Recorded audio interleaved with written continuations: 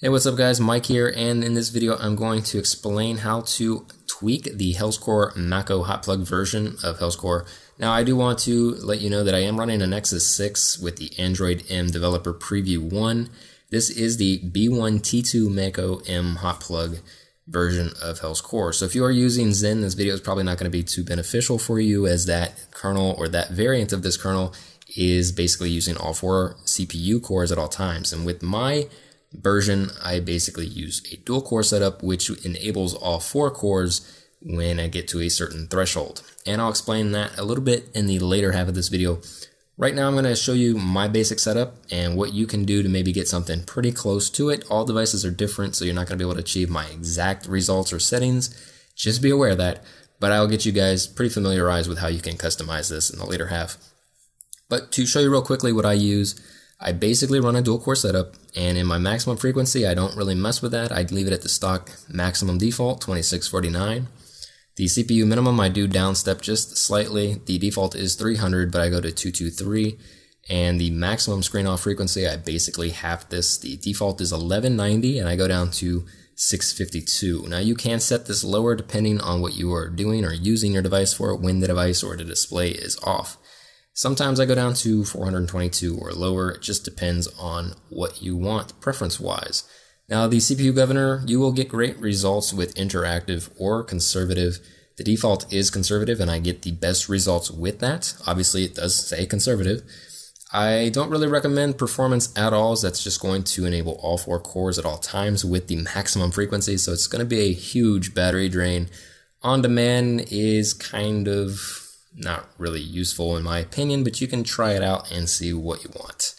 Now the schedule work queues on awake CPUs to save power, I leave that toggled, and I don't really touch anything in the CPU governor turnables, because obviously that is just advanced information that you shouldn't really mess with unless you know what you're doing, and I don't really want to get into that. Now CPU voltage is going to be very dependent on your device, so I can't really recommend anything for you. The best way that you can figure out your undervolting values, if you want to go that route, is to go into the global offset and start with something like a -20 value.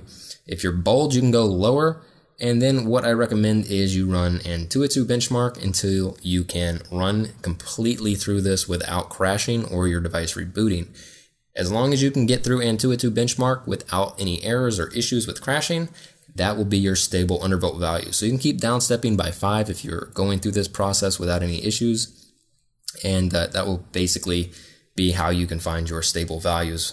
And then you can set the apply on boot once you have found something stable. So definitely don't leave apply on boot if you're running or testing until you find something stable. Now in terms of the hot plug values here, there's a lot of different ways that you can approach this. The simplest way that I can explain it in a minute, after I explain my values, I'll go over that in just a minute. But yeah, with the hot plug settings, I do use the CPU frequency unplug limit. I put this at 2496. And what this means is, with the values that I set, this is basically going to be when your other cores come online. It's going to be that interval where they just deem it necessary to unplug and unlock those other cores. And this will be dependent on your load threshold and your high load counter settings.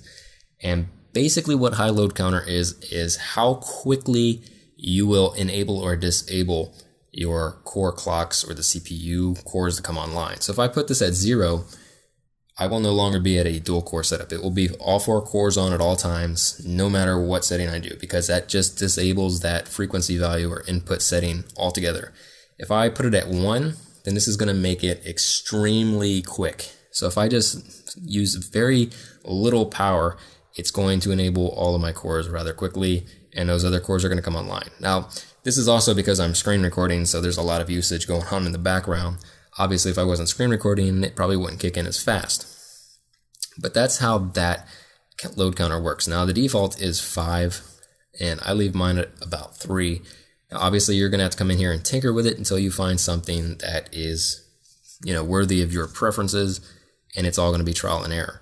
But 3 is a pretty good sweet spot. 5, the default, is also good. There's really no reason to go higher. You will lose performance if you go too high. The max load counter down here is going to increase performance. So you're going to see here with my Antutu benchmark results, I have a 50,000 rating. When I had that down at the default, now the default with the Mako hot plug is 20. You'll get some pretty good numbers depending on your other values and tweaks.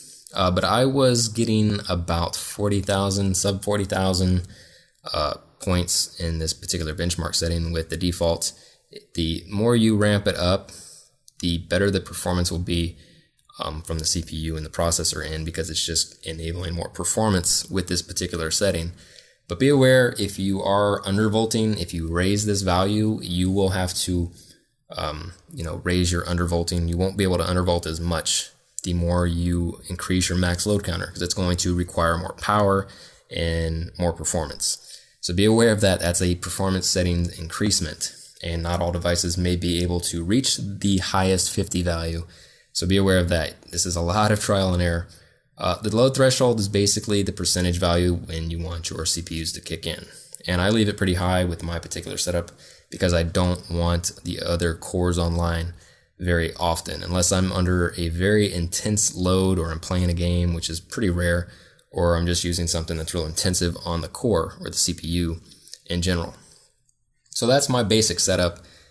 Now, if you want to go about enabling your CPUs in different ways, the simplest way to explain this would be that if you don't want to use a dual core setup, if you want to use all 4 cores, then you can use the default value, which is roughly a 20% threshold, and the max load counter is 20, and this is 5, the high load counter. That's basically going to be your default values, and now you're going to see that all 4 cores are online at all times, for the most part.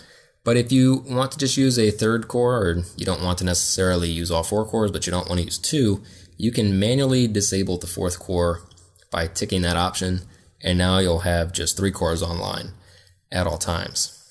And that's the easiest way you can go about doing that. Obviously, you can go in here to your hot plug settings, ramp this back up to something like 60, and then you'll basically have, your core settings again, but you won't have a 3-core process that way. But if you want to enable a 3-core process, you just have to go to a 20% threshold or lower, and then you'll basically have your clocks enabled, and you can disable the 4th if you want to go that route. I mean, there's a couple different ways you can do it, but that's the easiest method if you want to use an alternate, process, and you don't want to necessarily use just 2 cores. But the performance on my particular device has been amazing. I don't have any lag whatsoever.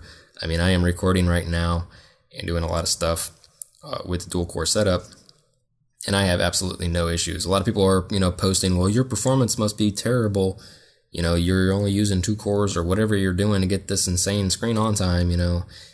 There's got to be some kind of sacrifice, but really there isn't. It just comes down to the proper settings and the proper tweaks. And, obviously I don't use GPS or anything like that very often unless I'm using maps. That will have a big impact on battery.